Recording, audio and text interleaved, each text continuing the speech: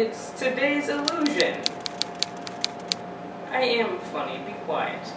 Welcome to an illusion in a minute. Today's illusion is from Greek mythology and is Hercules, or a massive amount of effort. Sometimes in literature or on television, you'll come across a character who has to complete a Herculean task.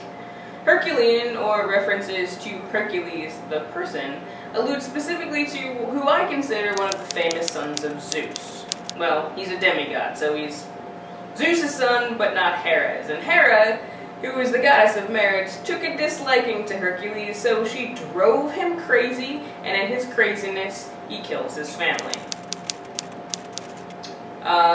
Yes, I am preempting your cartoons, because I am particularly proud of my drawings that I did when I was bored in class last semester. And you made fun of my joke earlier, so there. It was funny. I thought it was funny. They thought it was funny. You're the only one here who doesn't have a sense of humor. Thank you very much.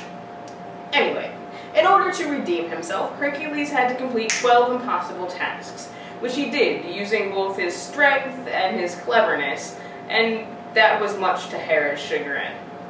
You know, I kinda like this background. It keeps the typewriter quiet. So, what you need to know about references to Hercules. Tasks that are Herculean are seemingly impossible and take a tremendous amount of effort or strength that you complete.